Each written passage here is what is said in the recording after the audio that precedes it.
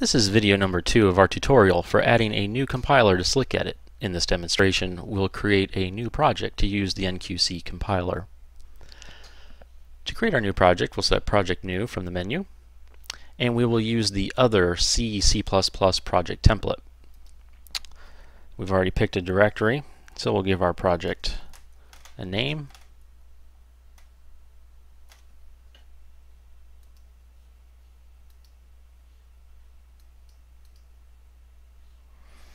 Okay. In the Compile and Link tab, we'll select our new NQC 3.1 compiler. And in the configuration section, we are going to add configurations for the different architectures that the NQC compiler supports. So we'll create one, we'll call this one Scout for the Scout architecture. Now that we've got a starter configuration, we can actually go ahead and remove the default debug and release configurations. Okay. Back on the Tools tab, we have to now set up the compile command for NQC. I'm going to replace the stock one that comes with the template, and I'll explain the escape sequences here. I've got the full path to the NQC compiler. The -t command is the target architecture, so here we're using the bn escape sequence, and that stands for our build configuration name, and of course we have specified our configurations based on the architecture names. For the output, the bd escape sequence specifies the configuration name build directory that SlickEdit will create when you select a new configuration.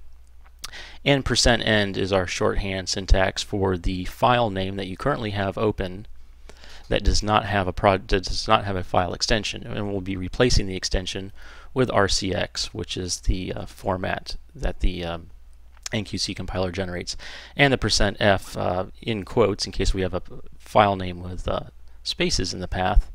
The %f is the current file that we have open. So now that we've set up the compile command, we'll select OK, and now we need to add a new file to our project. What we're going to do here is we're going to customize the wildcards that this source files folder uses. You can see here it's pre-set up for all the common C and C++ extensions, but we're just going to be using star.nqc. And we'll add a new file.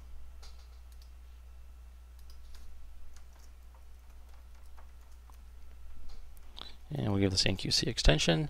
Now, since this is the first time that SlickEdit has seen the NQC extension, it's going to warn that you're creating a file that it doesn't really know how to treat. So we'll create this at first as plain text, and we'll associate it with C and C++ later on. Okay, I'm going to paste in some sample code that I copied earlier and save the file. Now, since NQC is a lot like C, we are going to use the C and C++ syntax to do our color coding. So under the Document menu, select Mode Command will allow us to pick C and C++. Since this is the first time we've specified something besides plain text for NQC, it gives us the option of mapping it to the C and C++ language mode. And so we'll go ahead and select that. And you can see now we've got nice color coding for that.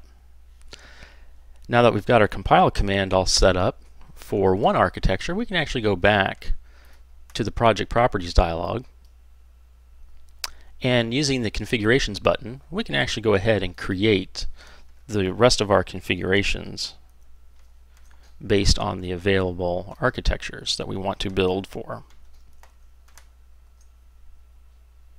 And we'll just add a few.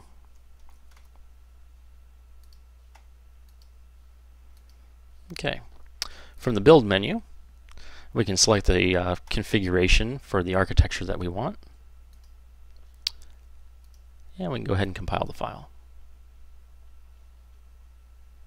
You can see here the shell launched and ran our compile command. In our next tutorial video, we'll configure SlickEdit to be able to parse compiler output so that it will show us the location of any errors or warnings that the code might generate.